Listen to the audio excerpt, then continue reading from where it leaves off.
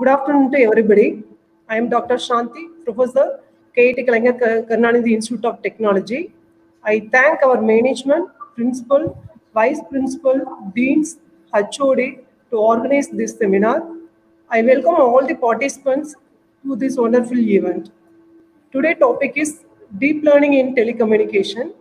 Our chief guest is Dr. Senthil Kumar, Associate Professor in Department of Computer Science and Engineering, Amuday School of Engineering, Coimbatore. His research interest includes video analytics, big data analytics, intrusion detection systems.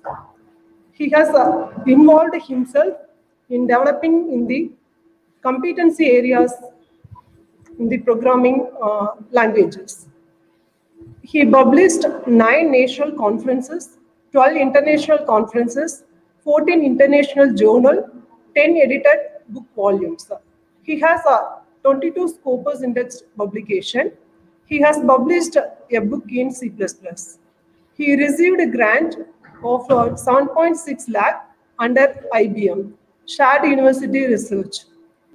SAR has good experience in deep learning. Now I hand over this session to our honorable chief guest. Okay, so good evening to you all, and thank you, madam, for doing this wonderful arrangement. And getting connected and sharing the experience is always good. So, keeping in forward to the audience of the session, I will be taking you through deep learning, how it can be seen in telecommunication domain. So my acknowledgement to my students in bachelor's and master's in engineering who has been working with me on the same field, and my PhD scholars who are working and continuing their research in the same area of deep learning, and my industry connects, because as you know, like industry people do more of the live requirements. So working with them also gives me more experience in how deep learning can be looked at multiple segments. So today's session is to walk through and see how telecommunication can be taken as an area and see how deep learning can be applied. As you from Electronics and Communication Department, you would always think that telecommunication is a way in which you can actually exchange signs, signals, messages, words, writings, images, and sounds, or any information of any nature by sort of a wired medium or a wireless medium. So there we look at radio or optical signals or any other electromagnetic systems. Now, when there are users coming into this telecommunication domain, then it becomes very important to formulate or understand what the users expect. So what we are trying to see is if technology is in place to understand the users of the telecommunication part, what the users will expect. If so, how can you look at deep learning there? So I'm looking at possibly of applications that are under telecommunication department, and there I'll be walking through to understand how deep learning can be applied. Broadly, somebody says, what is deep learning?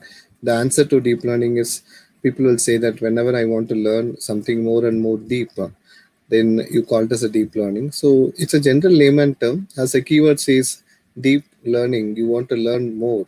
So what you see in this diagram is a connectivity of the deep learning to the other approaches. Broadly speaking, if you are given a data, you would always know how to reason a data.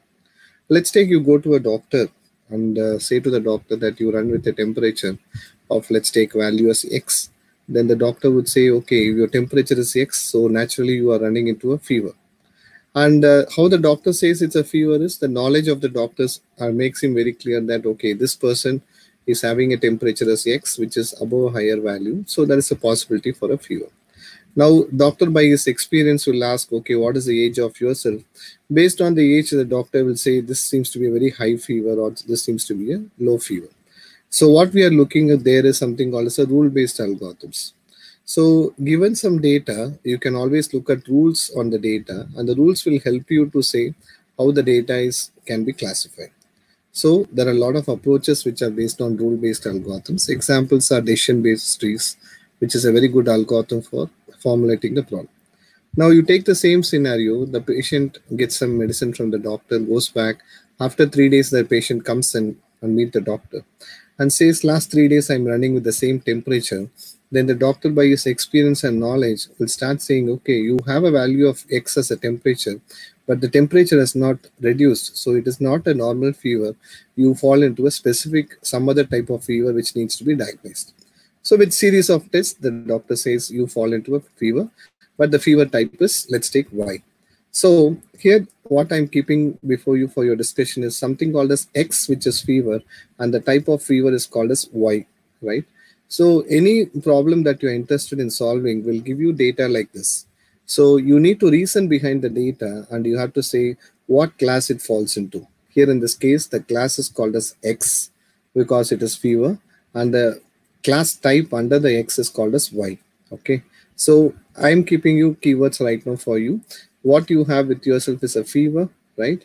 And you have the age of the person. You can call it as features. And what you are interested in knowing is a fever. So the fever is going to be a class.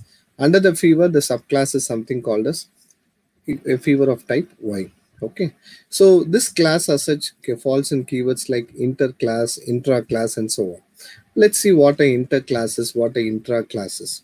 If you take a kid and show to the kid, let's take a car, and the kid has seen only car, the kid will say that this is a car. So let's take you ask the same kid to look at a van and say, is it a car? The kid will say it's not a car. That's all. So it's all fall into something called as single class problems. So you are given input about only one specific class. Based on it, the problem learns and says it falls into a specific class. Now the same kid is taught about by showing, okay, this is a car, this is a van. The kid will actually be able to recognize that if you show a car, the kid will say it's a car. If you show a van, the kid will say it's a van. So all this falls into something called as multi-class problems, right? So based on your problem, whatever you're working in telecommunication, you can always see what are features. Features are meaningful values about the particular problem. And once you take the features, you'll be able to say what class it belongs. What you see in the associativity on the left side is everything falls under problems like deep learning. But deep learning is always related to machine learning and artificial intelligence. Now let's ask a common question. What is the relationship? Okay, so artificial intelligence is the way in which people say that I'm able to create computers which can solve problems in the way in which the human beings think. So what can machine learning do? Machine learning also can do the same thing, but the difference keyword would be is like what type of data you're going to give. If the data that you're going to provide is going to have a lot of uncertainty, then you need to go for machine learning. And if the uncertainty is very high, wherein you are not able to classify it properly, then you go for deep learning. Okay.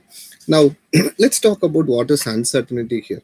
All of us are experiencing under the COVID, right? All of us know what is COVID and what are we talking about COVID, everybody knows. Now, every day when you switch on your computer or switch on your TV, it starts saying that, okay, the COVID case is 100, then it says 200, then we believe, okay, the case is increased only by 100. Next day, they say, okay, the case is increased by 500.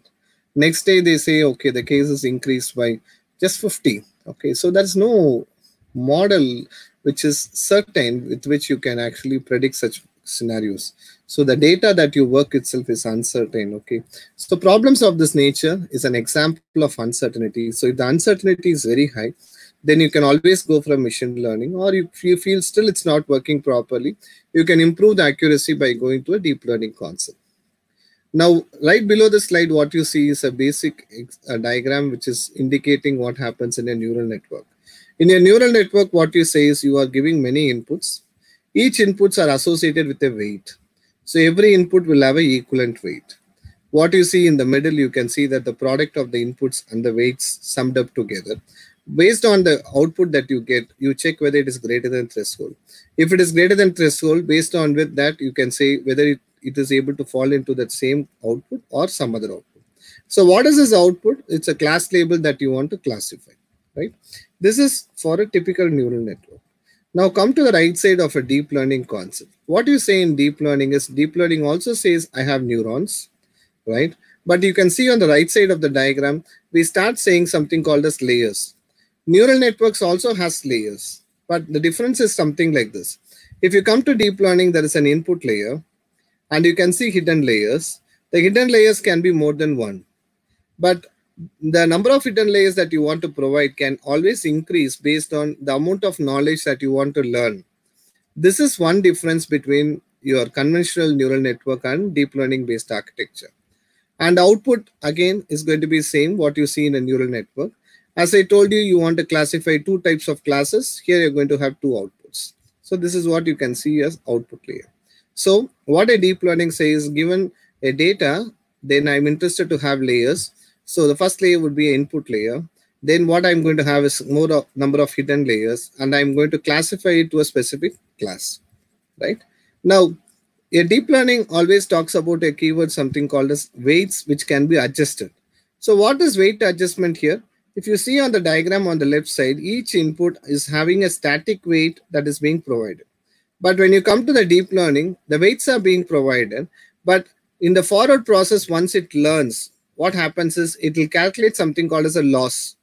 If the loss is going to be high, it can go through the backpropagation phase and it will rerun again and it will again calculate the loss.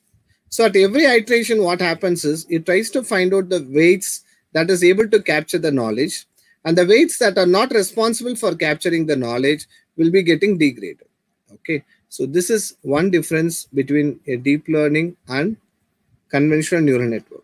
So a deep learning will be able to learn the features, will be able to automatically change its weight values. That is, its weights are adaptive in the case of deep learning, and it converges until the loss is minimal. So please keep in recap. Data given as input to deep learning. In the forward phase, the loss is being calculated. If the loss is high, it automatically can go through a backpropagation nature. And in the process, the weights gets adjusted and it goes forward until the loss is becoming minimal. This slide is for you to understand the summary of what I have been trying to talk about. So artificial intelligence is a way in which people talk about building systems which are intelligent in terms of computers as humans. Machine learning, we talk about algorithms through which you will be able to classify the data and further predict. Deep learning is again a type of machine learning which talks about data. Here we have got different algorithms with which deep learning can be solved. Now, today's scenario is all about building data and trying to talk about how the data can be classified. Now, let's talk about a case of COVID itself for understanding. Let's take you go back to December 2019, right, where we started getting cases of COVID in a country like China, just for example. That is the first sample of data with which we started doing the analysis. Now, going forward, now you see many countries all around the world having COVID cases coming. And every day you can see the numbers changing. So if you would have asked a question back in December, how is the COVID cases increasing? There is no answer because nobody knows what is increasing, what is decreasing in terms of COVID, because there is no benchmark to compare, right? But now if you ask a question, if somebody would know, okay, is the number of cases increasing for COVID, people will say that, yes, I have something for China, because China as such has got an increase. That means it has touched the peak. And then it has declined on the right side, right? Now there is no COVID cases. Now it is suddenly trying to have some numbers. So you have a reference data, which is from China, from which you can frame an hypothesis. Okay, please take this keyword, which is called as hypothesis. So given some data, if that data is the first set of data, like what we have for COVID, then there is no class label being provided. You have to formulate a class label value by using a hypothesis. So once a hypothesis is fixed, then automatically you can use any algorithms, which can be either machine learning or deep learning. Now in summary, if there is a data which is not having a class label, then what you will go for is a unsupervised learning. If there is a data which is having a class label, then what you will go for is a supervised learning. So you see two learning techniques. One is called as unsupervised and next is supervised learning. Now this slide is for you to keep a small pointer whenever you work with problems. Whenever you look at problems and if the data is going to be continuous in nature, like you see a stock market data, or you see a mobile traffic coming from your mobile network, right? Live streaming. So it is continuous nature. There, this can be formulated as a regression problem. So all you are supposed to do is form a hypothesis, as you can see in the slide, And you can say any given data will fall above the hypothesis or fall below the hypothesis. This fits to something called as a regression problem. The other case is a classification nature. If there is a data which is discrete in nature, it is not continuous, then you can formulate it as a classification problem. So here again, you can go for a supervised algorithms for classification. What you see below is something called as clustering. Clustering, as you can see from the diagram, if you have a data, you can actually use some hypothesis and you can break it into different clusters. As you see on the slide, you can see 3 clusters, one with orange, one with blue, one with violet. So what do these clusters say? The cluster says all data instances within the particular cluster are related, right? Okay, let's go for the concept of how it can be looked at the mobile traffic data. If you talk about users in mobile data, a mobile communication company would be interested to talk about what sort of an incentive they can give. Certain users will get automatically a message saying that we give you 100 GB free. But if you look at some other user, the user would have got a message saying that we will give you only 10 GB free. So what is the difference? Why somebody is getting 100 GB free? Why somebody is getting 10 GB free? It goes through some rule that if the company feels I have a provider and I'm able to have customers, but the customers are not using the internet maximum, they want to promote the customers by saying that I'm giving you more free GB space, right? Gigabyte space. If the company feels that in my customers, there is a customer, but whenever I give a free GB space, the customer is trying to use that also, then they come back by trying to minimize the amount of free internet bandwidth that is being provided. Okay, so formulating a business use case is a challenge. So based on what the owner of the product needs, you can actually form the clusters, right? Right side, what you find is something called as anomaly detection. Developing models are very important because they should be able to give us what is anomaly. So what is anomaly? Something which is different from a natural pattern. If you look at a heartbeat of somebody, right, okay, suddenly the heartbeat is very high and it as shown in the graph, it goes very high, then the doctor will say, this seems to be something like it just needs to be monitored. Okay, the same thing if you look at a stock market, the stock market is low, suddenly goes very high. It is again an example, right? Okay. Now you take your mobile bills, which you have been paying for the last 4 to 5 years. Let's take you go back 5 years back and see what was a mobile bill you have been paying. And now if you see what is a mobile bill you have been paying, you'll be able to see some up, some downs and so on. Wherever there is an up, it means that it is an anomaly which needs to be monitored, right? So data is very important. Based on the data, you can actually talk about what is anomalies. Now, this slide is to capture what we want to give as a essence for deep learning. So given some input data, we want to go through a feature engineering phase. That means we want to find what are the features. See, feature engineering, people take it in different perspective. You can actually say, if I have 5 columns, right? Each column is a feature, so all my features are ready. Or somebody would say, I'm creating a new feature which is added out of it. Like for example, if you go to a, let's take a company which is giving you internet, right? And you go to the company and say, this is my customer ID.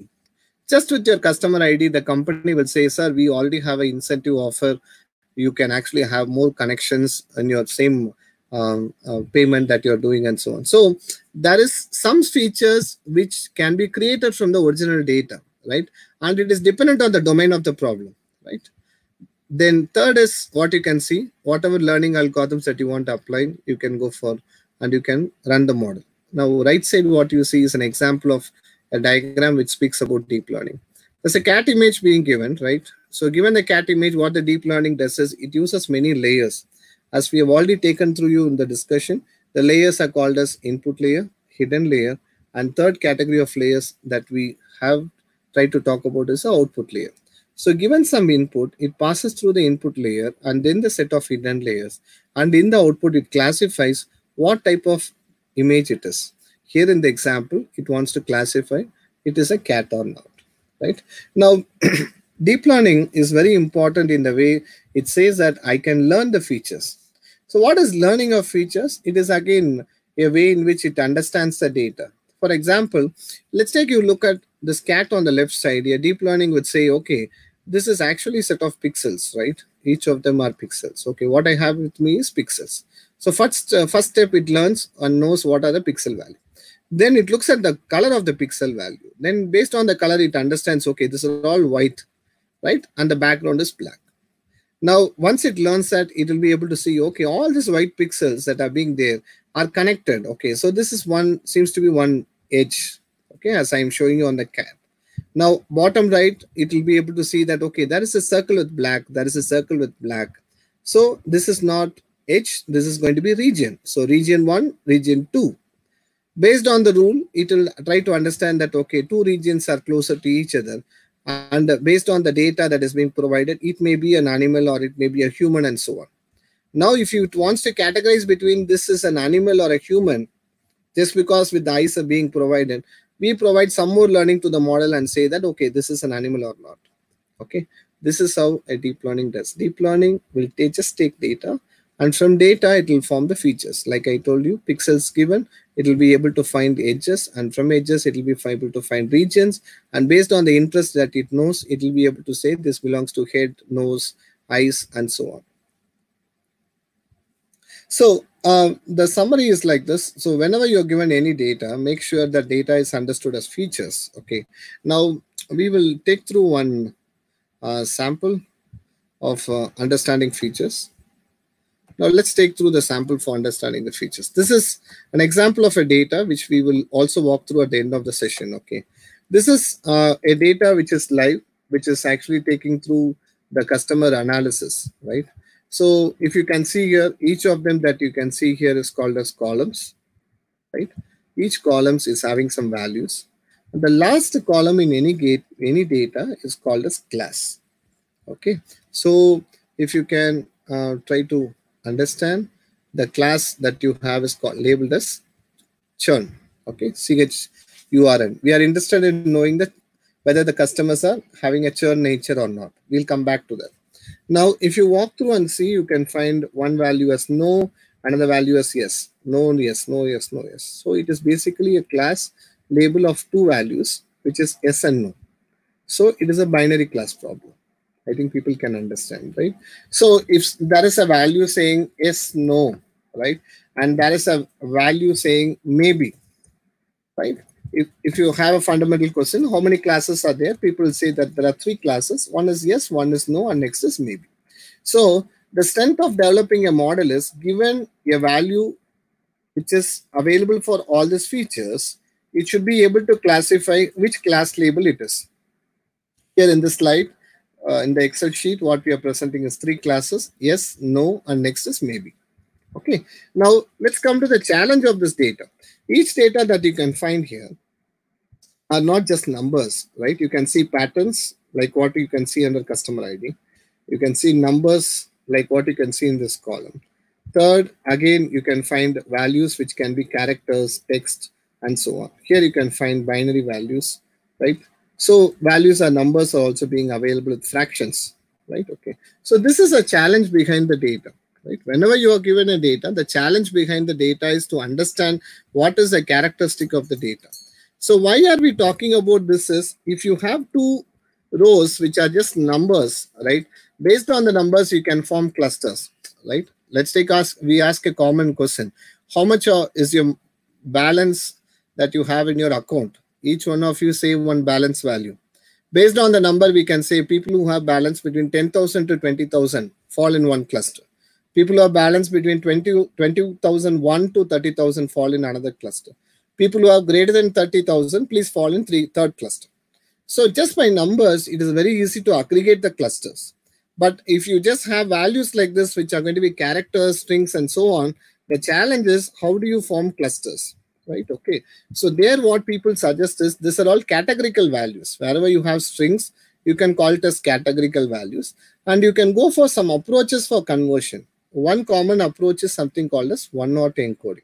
So if you have a data for your analysis, and the data is having categorical values, which can be characters, strings like that, please follow through on one-hot encoding and convert it to a numeric data part. So this is how you have to look at data. Any data that you have, please walk through the features, and each one of them is a feature, right? If somebody asks you how many features you have, you take all these features and put it separated by comma, leaving the last column, that is the number of features that you have. This is called as feature vector.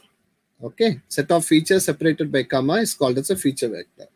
What is dimensionality reduction is, dimension generally corresponds to the way in which the features can be understood. You know very well that when you plot a graph, you need an x and you need a y axis. Same way, you need two columns to talk about the feature dependency, right? That means number of features minus 1 will give you the dimensionality of the data. If you have n features here, n minus 1 will give you the dimension of the data.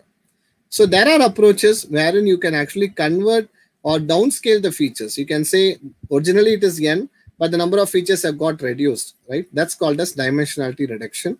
We will come back to what is dimensionality reduction in the coming slides. Okay. So now this slide as such should be clear for you. What is feature? Each column is a feature, feature vector, group of features separated by comma, dimensionality reduction, number of features minus 1 is a total dimension value. If you can reduce the number of features, it's called as dimensionality reduction. Dimensionality reduction is again a domain-based problem. If suppose you look at a mark sheet of a student and there are 5 subjects with the marks, somebody can say roll number and total alone. That means you're not talking about the 5 subject marks.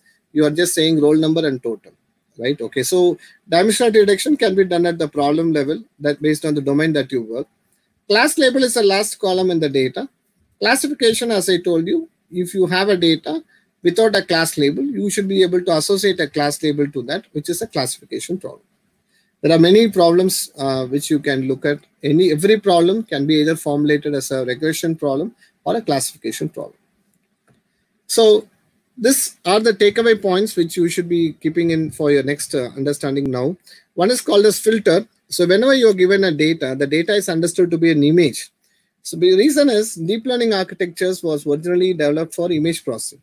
So every image that is being taken, right, is actually a square value. So number of rows is equal to number of columns. So you will have a filter which will be able to be applied on the image. So the filter is called as neuron or a kernel. So the purpose of filter is the filter will have values which are called as weights. Okay. So next is depth of the filter. Depth as such is very important because the more the depth value, the better the learning in the model. So if you have an input image, let's take the image size is 32 cross 32. It's going to be a color image, so it is RGB. So you're going to have 3 matrices. So the total input is going to be 32 cross 32 into 3. The filter, let's take the size is 5 cross 5.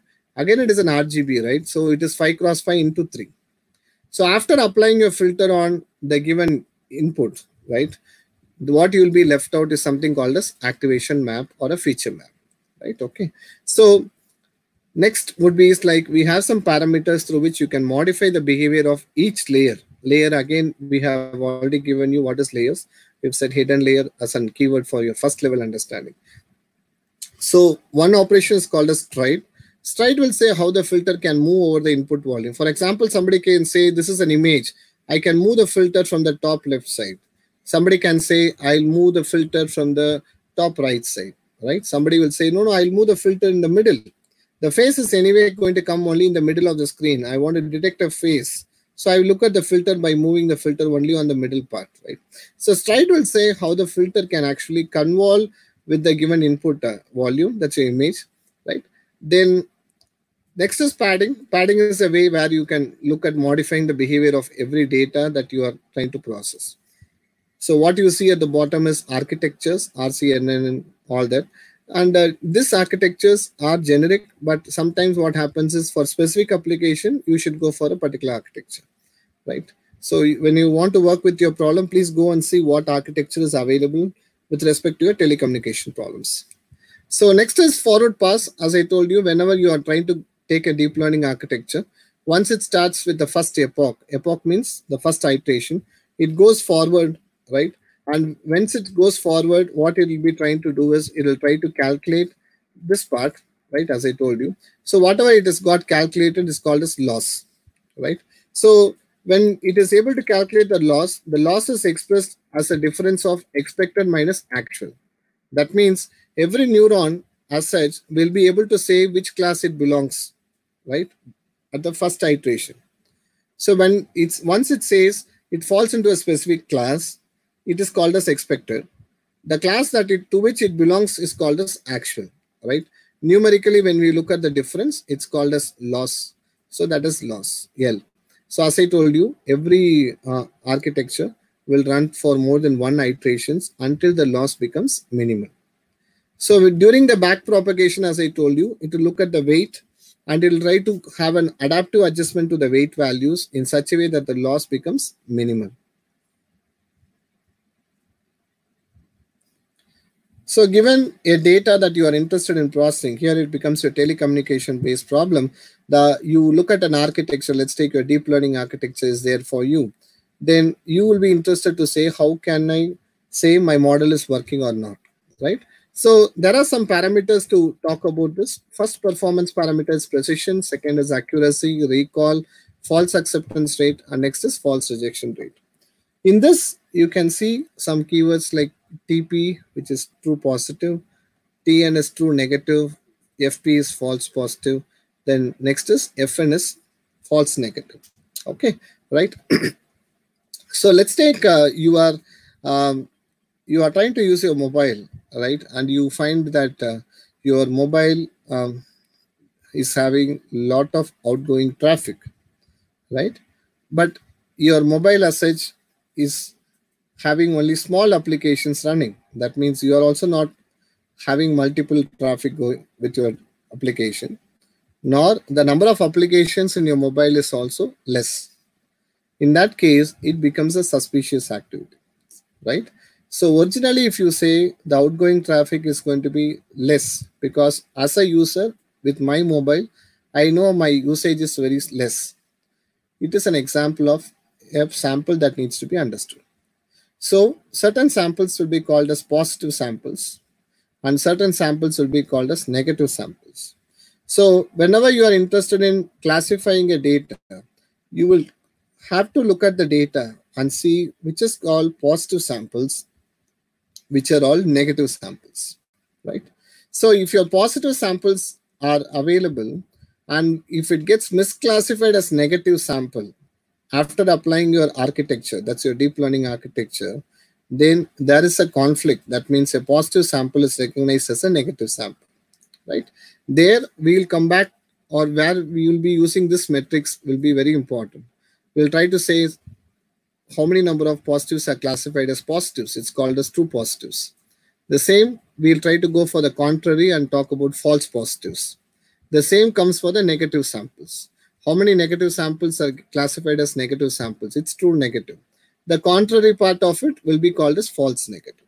So if I have 10 rows of data and I have got something as positive, something as negative, after applying my deep learning architecture, I will have to find exactly how many positive samples are misclassified as negative samples, how many negative samples are misclassified as positive samples.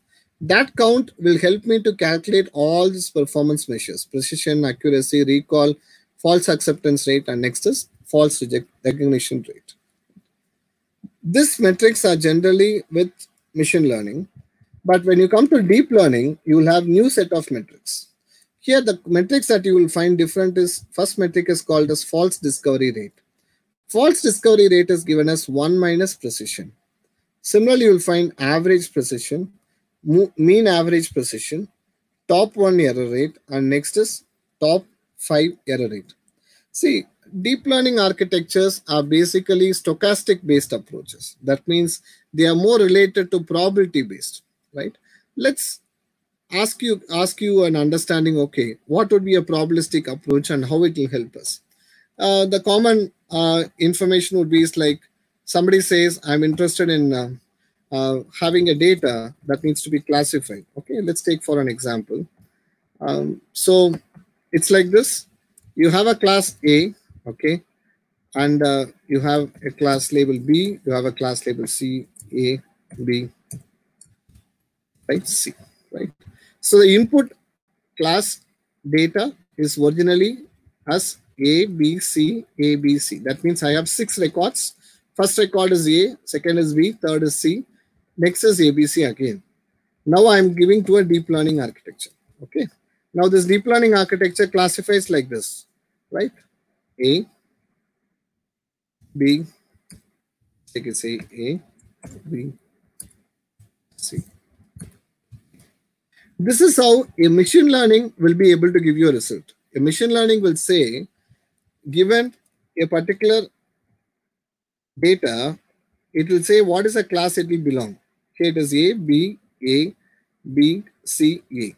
Now, if I ask you a question, how many misclassification has happened? People immediately will say the third row is originally C but misclassified as A. Then they will say fifth row is originally B but misclassified as C. Then sixth row misclassified as A, right? So total number of misclassifications are 3 here. Now, if you're going to give it to a deep learning is a stochastic approach. It will give you the probability of the match for all the other classes. Now here, what it will say is, let's take for example, it will say like this. Okay, it will say, okay, this is B, this is A, this is C. This is A and B. B, next is C. Now, the deep learning will give you advantage. Just see here. This class originally as C is classified as A if you're going for machine learning. But deep learning will say in the second class probability, it looks like C. Okay. Similarly, this class input A, which is originally provided, is classified as B, but in the second class probability, it says it is A, right? Similarly, when you come to the last, that is C, it will say in the last lower class probability, it looks like C, right? This is the other big advantage of deep learning. Deep learning will say the possible probability a input falls to all classes that it has learned. So the all classes that it has learned is ABC. For example, A given at first higher probability is A, next higher probability is B, next higher probability it is C. This is a very key difference of deep learning with machine learning approaches. Now, let's come to the aspect of modeling a problem. Your telecommunication problem that you talk about would always say that I'm giving you some data. So collecting data is very important. So if you're, let's take you're looking on a mobile traffic data, please approach a company which is a mobile provider and ask them that, can you give me some data? It's a data collection is a very costly process, in fact. The next is data pre-processing. A data that is being provided might have some noise. For example, if you say a column is of number, if I have a character, somebody would say it is a noise. But noise as such is basically a approach which needs to be understood from the domain of the problem also. For example, if somebody says there is a column called as a mobile bill, right? And the bill amount is just 6 rupees, people will say it is not possible because tax alone and a normal plan that comes up will cost at least more than 50 or 60 rupees, right? So based on the domain of the problem, you can address what is data pre-processing. The next is what parameters need to be assigned. Here in deep learning, we talk about two types of parameters. One is general parameters and next is hyperparameters. General parameters are fixed parameters. For example, how many neurons, it's fixed, right? Certain parameters are hyperparameters. Like for example, what is the activation function? What is the learning rate, right? So all this becomes hyperparameters. So tuning the hyperparameters is next a big challenge, as I have highlighted you in the slide. Why this hyperparameters need to be tuned is, as I've been repeating again and again, whenever the loss has to be minimal, when it goes through the backpropagation process, it has to change the parameters or it has to adjust the parameters in such a way that the loss becomes minimal, right? So there parameter tuning is important. And approaches for parameter tuning, you can try to see how possibility of using optimization. Now you can see the current year trend is looking at more of possibly using bio-inspired algorithms with the deep learning architecture. Okay, so tuning the parameters can be tried by using bio-inspired algorithms also on the level, on the layer of deep learning architecture. The next is stopping criteria. When is your deep learning model going to stop? Usually people say the factor is epochs, right? You can say n equal to 30. So 30 epochs I've given, okay, it stops. Other way of doing is like you can always see what is the minimal loss that you want to stop. At minimal loss that it has reached, then at that point you can write your code in such a way saying that the stopping criteria is met. Last is visualization. What plots you are interested in providing, right? Okay, what would be your graphs that you want to provide? all that you can bring it under visualization. Deep learning tools, it depends on your comfort. Some people will say I'm going for Java. Somebody would say I'm interested to look for tools which are based on Python, C++, and so on. But from my team and from my input, what I would suggest is Keras is one common good framework. With that, you can try to use either Theano or TensorFlow. But again, if you ask like, okay, which is good, Keras with Theano or Keras with TensorFlow, one input that I got from the professors is something like TensorFlow is built on C++. So naturally, it's better to go for TensorFlow with Keras. Reason is C++ is faster compared to Python. That's one input that I got. But not the least, you can always look at some other frameworks also, which are there for deep learning. Now, when you look at data, as I told you, the data that you take can be any data that can be captured. It can be image, video, or it can be a mobile traffic data also. Now, when you are looking at the challenge with respect to the wireless and mobile networking environment, the input that I was able to infer is, one is like you can have libraries or frameworks as I suggested. It can be TensorFlow, Theano, or you can go for Caffe, Torch, MXNet. MXNet is more of a Java-based platform. You can use any of these deep learning libraries. You can try doing some optimization algorithms. Reason for optimization, as I told you, like you want to minimize your loss, then you can go for some optimization algorithms which will take care of the learning rate, right? Then in application stream, people suggest, okay, we are moving to cloud, we are moving to fog. Okay, so their possibility of a good hardware with the software also is a good challenge. The right side, what you are trying to see here is from the paper, right? Research paper that's published already. So what they are trying to say here is like there is a need for parallelism in developing all these deep learning approaches for mobile network. So you can look at parallelism in models. You can look at parallelism in training. And next, what they are trying to project in the paper is like, since deep learning is not for only one type of data, right? It can start taking on the data and it can learn over the environment. You can assume that the deep learning will go for a longer time. That's what we are calling it as deep lifelong learning. And now there is growing focus for people to use transfer learning along with the deep learning approaches. So when you look at applications on telecom, right, there are some challenges. One challenge is something called as accuracy. If you talk about accuracy for a face, somebody would say, yes, I have accurately classified this person. Okay, so it means she's same person as Senthil Kumar or X or Y, okay, by knowledge. But if you're having a data which is coming from a telecommunication domain, it is sometimes very hard to reason what is accuracy. So this is one challenge papers are talking about. What is accuracy in a telecommunication data is still a challenge. The next is, what is right sample, what is wrong sample is also very hard. As I told you, if I want to monitor my mobile, assuming that somebody is trying to steal my data in a live communication, I would always say I don't use mobile for a more time, right? So by model, they will assume that my time with the mobile is less and they might try to develop a model. But let's take now, I'm trying to use the mobile for last 30 minutes. So my mobile traffic is high.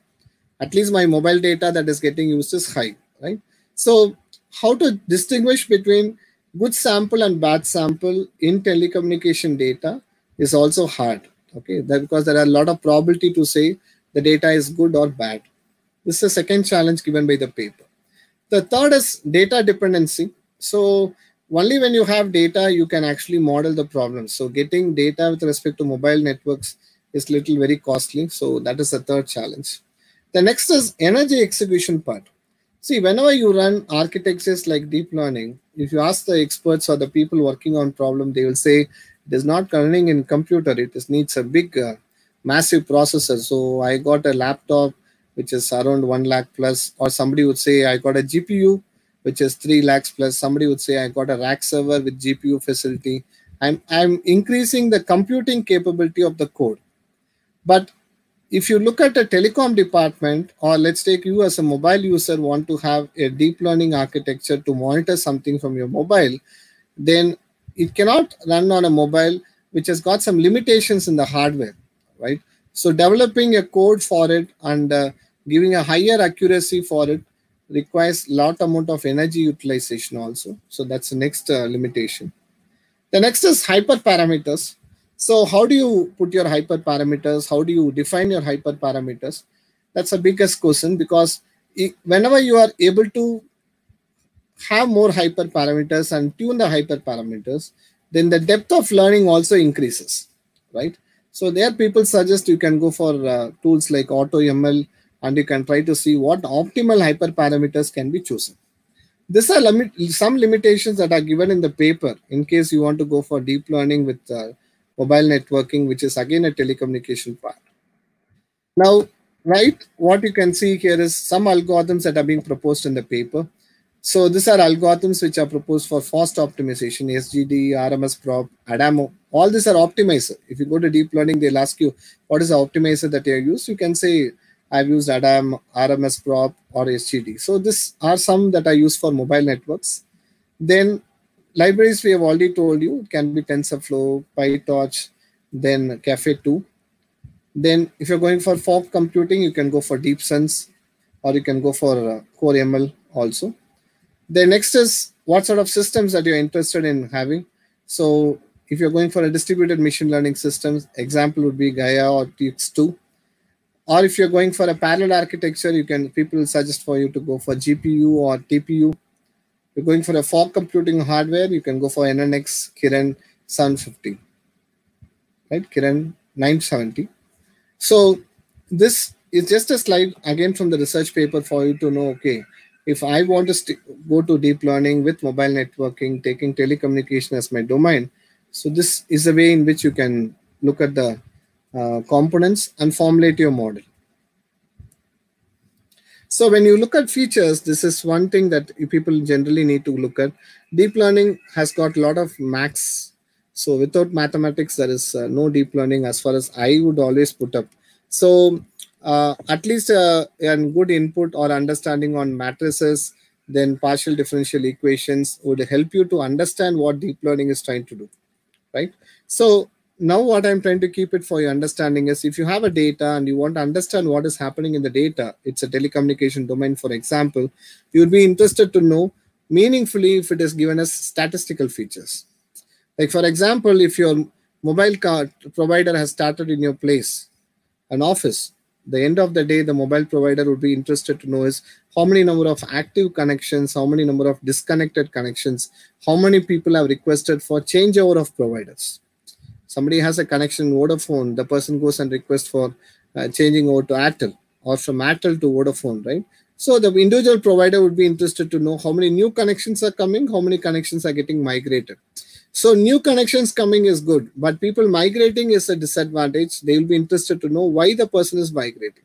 So formulating a business case for all that would require some statistical features. So please try to earmark your problem and see whether there is a possibility for looking at some statistics against your telecommunication data that you work. So once you are in the space, then you can always look at architectures that you want to start with in deep learning. There are many architectures, but it's always preferable to start with CNN, which is convolution neural network. Later, you can go for any other architecture which is not tried for telecommunication, or you can look at an architecture which is already existing for the telecommunication problem, and you can modify the architecture according to your work or your research.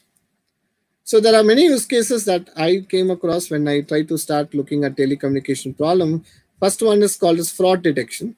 As the name indicates, you should be able to know if there is only a normal traffic in your mobile, but if there is an abnormal traffic in your mobile, then that means a program is landed in your mobile and it is stealing your data. Its data could be all your images or messages or whatever important which could not be shared or which need not be shared, right? So this falls into something called as fraud detection. Next is customer segmentation. That means based on the customer importance and the way in which the customer interacts with your business use case, you can segment the customers, saying high profile, low profile customers, or you can say this customer is spending more in the last 1 week, or this customer is using more mobile bandwidth, right? Or if the customers are using more mobile bandwidth in the last 15 days of COVID, can they be given a new plan? Okay. So all this is more related to customer side. This is called as customer segmentation. A more related word to that would be called as profiling. The next one is called as customer churn prevention. What is this is diagnosis of the customer's behavior and enabling alerts highlighting that the customers is having some risk. Okay. So this is normally done by the applications that are installed into the mobile. What the applications will do is like whenever your data, which is part of your transaction, is tried to be seen by somebody else who is not authenticated, right? When they are trying to access your data from your mobile, it's like stealing your data from your mobile without your knowledge, then they try to give some alerts. So this is what we call as customer churn. So we will come back to one sample for that. The next is lifetime value prediction. So here what we try to understand is like, okay, given customers, what is their purchasing behavior, what type of services they have utilized, and can you give a value for the customer, right? Okay. So can you say this is customer is a gold customer, privileged customer, and so on. The next is customer sentiment analysis. This is more about what sort of reaction the customer is trying to express. Okay, so the sentiments are more important because you are reaching to a customer, right? And reaching to a customer is because of many sources. For example, let's take you are pinging on the internet and you're trying to see a product, right? Let's take the brand of the product is XYZ, right? And if that product company has got a software to know that this customer has seen my product, in less than a day, you'll get a message to your mobile saying, customer, you have visited this product. Are you interested in purchasing this product? This is more about sentiments. Okay, so this is more about the feedback that we gain. The way of looking at sentiments is from different sources. Somebody can look at the product. Somebody might try to search for the product, see a product review in the Facebook, right? If they see a product review in the Facebook also, it means that they like the product or they want to know about the product. So data can come from many sources. It could be normal interaction by the user or from the social media, which can allow a possibility to know the sentiments behind the customers. So there are many data sets for looking at all this. What you can see on the right side is just expression on sentiments. What you see on the left side is what you see about the different product data set that is being available. You can take any of these data sets and you can try looking at models. So when you look at most of the data will have something called as normal data and a metadata. I'm putting you this keyword called as data and metadata because people usually look at working on data, but they don't worry about metadata. But you ask industries, they will say, okay, given a data, what is the metadata they are worried? For example, if you talk about a company, right? Okay, let's take they run through a mobile provider. Now, you as a customer, you go to the office of the company and say that, see, I'm a customer and I have not paid my bill, right? Okay, but I got a fine. So can you give me a waiving of the money? It's a normal request. Okay, so one possibility they will say is like they will look at the system and they will say, yes, sir, waiving is done. You need not pay the amount, which is a fine. Pay the original bill alone, right? Now this is normal data. Now what is getting recorded as metadata is person name with fine being waived in the month. Let's take the month is now we are talking about May, right? May the person has got a waiver. Now the same customer goes back in June, goes to the company and says, see, I forgot to pay the bill and it's a fine. Can you reduce a bill amount or can you give me a waivering? Now when they go and look, there'll be a metadata reflecting. That metadata would say this customer has already got a waivering in the month of May. So person in the office would say, sir, it's already provided, so we cannot give you this time. So this is the importance of metadata. So knowing a suspicious customer. Now knowing whether it's an anomaly with the customer. Now this customer is falling into an anomaly data because he's regularly coming for unwavering, right? Okay. So if the company feels, no, I can give a wavering for 2 times, The provider will say, yes, sir, this time we are giving, third time we will not give. Let's say the same customer comes back in July, the company would say, sir, we gave you a wavering in June, May, so we cannot give. That means what is anomaly is based on what the owner of the product looks at. If the provider feels only one time wavering, more than one time is an anomaly for the customer side. If the provider feels no, 2 times I can give wavering, then more than 2 times that customer becomes an anomaly. So metadata with respect to the data needs to be taken, and that depends on the application that you're looking at. So I will show you one Excel sheet which has got the data and metadata part.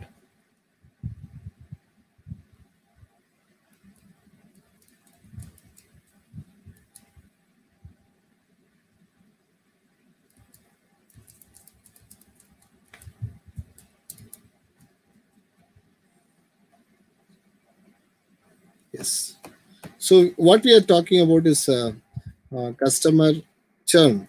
As I told you, customer churn in the sense like taking some features about the customer. We are interested to know whether the customer's data is being stolen or whether the customer needs to be monitored with respect to the transactions what he is doing in the mobile. The features are all these other features. Okay, as we told you, each feature has got value. So given some model, we are interested to classify whether the customer is having a churn or not. Okay, so if it says churn, then it is an alert. If it says no, then the customer need not be monitored. That's a conclusion from here. Now taking through this,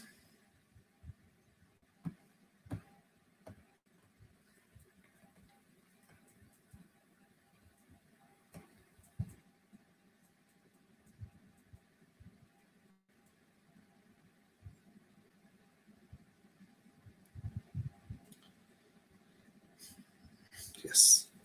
Taking through this, there is a code which is there in the internet, which is populated into Kaggle. I think you'll be able to see it on the screen, what I'm trying to show you. Now, this code is built on support vector machine. This is on the data that I just showed you. I'll just walk through this so that this gives you a feel, okay, when you want to go back and start working, this can be one problem that you can look at. So here in the code, they have done it using Python. So Python as such will say that it's importing all the libraries. So one is like it is using NumPy, and next is Pandas, right? Pandas is more for data processing and working with CSV file. The data that we are working in Excel sheet is again can be taken as a CSV file, right? So then what it does is it is trying to load the data. So when you want to load the data, you're supposed to use a method called as read underscore CSV because the file type is CSV here. Here we will give the file name that we want to load. So this is the Excel file which we have just seen now. Then we call the method called as head. When you call the method called as head, so it will take the columns names and put it as a headers for showing the data. Now the data is shown before you. As you can see here, the data is shown before you with the values. Now next, what we want to do is we want to do some operations on this. So we are loading some more packages. One package that we are doing is we want to work with graph. So we are using matplotlib. And next what we are doing is we are using SciPy, right? SciPy, which is for helping us to use more functions for doing the mathematical operations. Then what we do is we take the columns and we are trying to show the statistical part. As you can see in the left side, you can see the statistics coming, count, mean, standard deviation, minimum, right? All this. So from your given data, there's a statistical measure which is being provided and the data is now shown. Then what we do is we will try to take through a disk plot. This plot is again a plot through which we'll be able to understand something about the data. So with the disk plot, we can see that, okay, it's showing you a histogram plot, plus it is able to show you some peaks. As you can see here, this is one peak which is in the lower, another peak which is in the higher part. Then what we are doing is we are trying to go through a correlation and we are trying to generate a heat map. So what a heat map will do is like will show you the association of the features, right, with respect to the classes features of the other side. So you can see here monthly charges, tenure, and senior citizen. So as you can see here, all this corresponds to the values that you have just now seen, right? Senior citizen, tenure, and next is monthly charges, right? So once we are able to show a heat map, that will give you an associativity of the features that you have generated, right? Then what we want to do is, next we want to take the same set of columns, and from there what we are trying to do is, we are going through approach of support vector machine, and with support vector machine it is able to classify, right? As you can see here, it is able to classify and say there are two classes. As we told you in the Excel sheet, we showed you churn as a feature. There are two class variables for it. One is yes and next is no. So classes with 0 as labeled have been classified, right? And classes with 1 also have been classified. Now the question is, how many number of classes with 0 has been properly classified? 0 in the sense, I'm talking about this one. All your information. This is a data set we are trying to use in the model. So here, there's going to be only yes and no, right? So how many number of yes has been classified as yes? How many number of no has been classified as no? This we are doing it with a support vector machine, right? Okay. So what it does is, after running through the support vector machine, it shows a performance metrics, precision, recall, F1 score, support. So if you look at this, class with 0, 1 has a precision as 0.84, but class with 1 has a precision of 0.62. So the interpretation here is, the class with 1, right, has a lower precision value, right? So you can look at fine-tuning the model for improving the precision. Okay, these are the other metrics: recall, F1 score, support, and you can see the average for each of this, right? Precision, micro average, macro average, weighted average. Now, this is how you can actually run through a specific algorithm or an architecture to understand what is happening behind the data. Here, the telecom data that we are talking about is a customer churn analysis, right? So moving back and asking your question, what can be done? Somebody would say, I'm using a deep learning architecture wherein my precision is not 0.62 for class 1, wherein the precision has increased to, let's take 0.80. Then that means that deep learning architecture is good. Okay. Now, here I would like to put you a question. People usually ask this as a common question: where should I go for deep learning? Where should I not go for deep learning? See, if it is a problem which nobody has solved, right? And the problem is live, so it is an unsolved problem. So taking a deep learning for it or a machine learning for it is a good appreciation. All you want is, you want to solve the problem. Like if you go back to December 2019, COVID data has been fresh. Nobody has looked at solving it, right? So if you have taken a machine learning, let's take you have taken a linear regression, solved it, presented it as a good article, that would have got accepted. Reason is, it is an unsolved problem. You are solving it for the first time. But if it is a solved problem, like you see here, no, the churn data for telecom, it is solved. And with SVM, they have been saying that for class 1, the precision is 0.62. It is a solved problem. So if you're going for deep learning, the question would be like, okay, what is the amount of precision that you got with the deep learning architecture? If you say I'm getting, let's take 0.80, then your thought process is correct. Okay, this is how you can actually look at deep learning. Then other question people usually have in mind is, how many rows should be there in the data? It's 100, 1,000, all that. Here, actually, I put the same question. Just see whether the data can grow with time. If you talk about India, if you ask about January, how many cases we have, we would say that, okay, we started getting the first case in the January, let's take 3rd, for example. If it is on 5th, people would have got, saying that I have only 2 rows of data, one for January 3rd, one for January 4th. I'm sitting on January 5th. But now if you ask yourself, you would say, I got 5 months of data. Now you look at your data, you would say it is there for states. Now then you will say, no, it is not a state. It is at towns, it is at villages. Everywhere this COVID spread is there. For example, I have a full picture of data. My data is growing. So when my data grows, then the data is going to increase in size. So there is a need for deep learning. Why people say that you should need a big data for deep learning is like this. If there's more data, then the feature engineering will work well.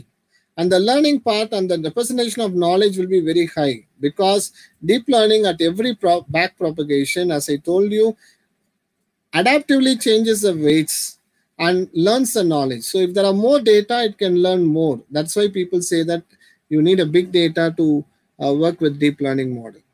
Okay. This is one thing which I'm trying to keep it for you. So we have made one tool with myself, with my students. We are calling it as a metadata tool. This tool actually has the capabilities to do analytics, and this tool is able to do the concepts which a machine learning tool also can do. So what is the advantage of this tool is we are built on Python, and we are in the initial prototype version of the tool, and we have presented this as one at one of the premier conference in Japan. Okay, the advantage of this tool is, as I told you, give a data, it will load the data. If you want to do an noise analysis, it will say you what are the approach for noise analysis, and when you click a button, it will automatically do the noise removal. And if you want to do dimensionality reduction, it will ask you how many features should I create. If you say just create 5 features, but originally the data has got 10 features, it will do 5 feature conversion by using algorithms which are there for dimensionality reduction. It will give you a reduced feature set. Then if you want to do any classification or prediction, you can click on the algorithms and which are available. Let's take support vector mission, k nearest neighbor, like that, and you can see the analysis part as what I showed you now: precision, recall, accuracy, and so on. So initial prototype of the tool is ready. So we are getting it to an academic version, and we are trying to see how it can be provided for the outside usage. So that's it from my side, and thank you to the audience, and thanks to Shanti ma'am, and thanks to the team for getting me on board. Nice, it has been sharing the session, and keeping in forward, I work in the area of video analytics with deep learning. My scholars work in video analytics and deep learning, and a couple of my scholars have started working on network security and deep learning. So we are looking at behavioral systems on deep learning. And my PhD guide has been Dr. S. N. Shivanandam sir, formerly Professor Computer Science from PhD Tech. He's my guide, guru, because he only brought me into this machine learning field. And with whatever he has taught me, I'm putting my footprint and moving on. Thank you from my side. We can take on through the question answer session.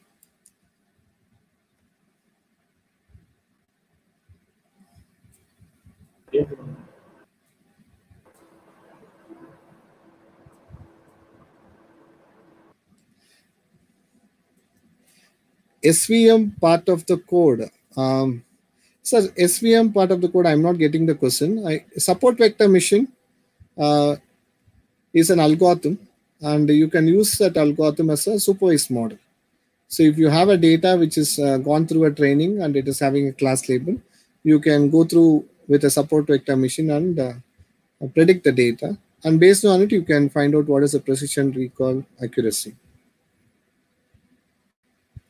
What's the difference between supervised and unsupervised deep learning procedures? Very direct answer for you all.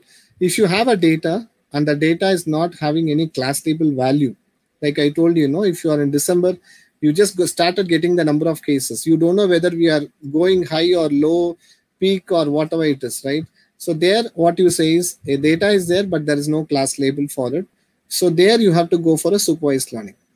So there, example of a supervised learning is you can go for a k-means clustering. With that, you can classify, and then you can actually use the rest of the data to predict. Or if it is a continuous problem, that's a continuous variable problem, you can formulate it as a regression, find the hypothesis, and then given any data, you can say whether your model fits or not. Next question, it's a layman's question. What's the use of filters? Why do we use it? Okay, filters as such are basically for doing convolution. It's something like a dot product operation. So the resultant of applying a filter will be able to give you the knowledge that you want to learn from the given data. And as a result, it gives you an activation map. And the other answer would be like it's part of the architecture design.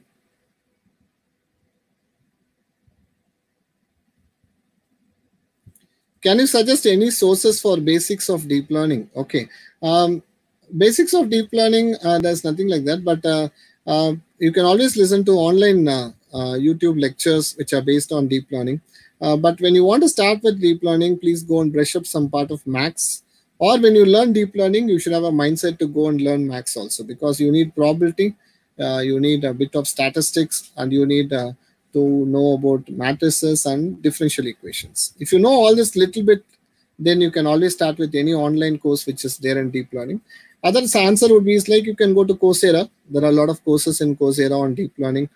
With that also you can start. Okay, how does it work when we add satellite image with deep learning? See, it's not like adding satellite image with deep learning. Your image data is satellite image, right? So when you talk about an image data which is a satellite image, naturally the size is very high. So when you want to process on such a higher size image, then we talk about high resolution images. So there are algorithms that are there for a high resolution image.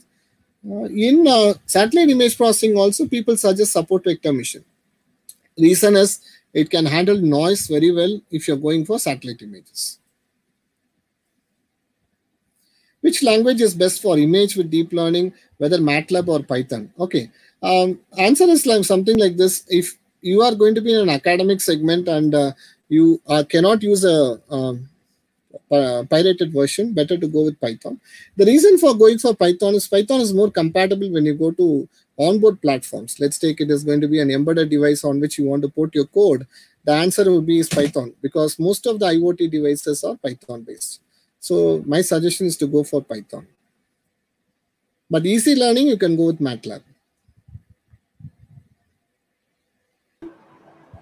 I would like to thank Dr. Senthil Kumar sir for his wonderful session. Thank you, sir. Hope this seminar is very useful to implement real-time projects in deep learning. My heartfelt thanks to our management, principal, vice principal, deans, HODs, and faculty members. Once again, I thank all. Now, all the participants are requested to fill the feedback form. Based on that only, we will provide the certificates. Thank you once again. Yeah, so thank you, ma'am, and thank you to the team. And at the outset, as I told you, I have people working in video analytics and network security. So if you feel at your institution, if you want to have some sort of association where your students want to get some input or want to try out some joint problems with my team, please write a mail. We will always see the academic part and we will try to associate. That's all. So thank you so much, and thank you, madam, and thank you to the institution for this opportunity provided. Thank you.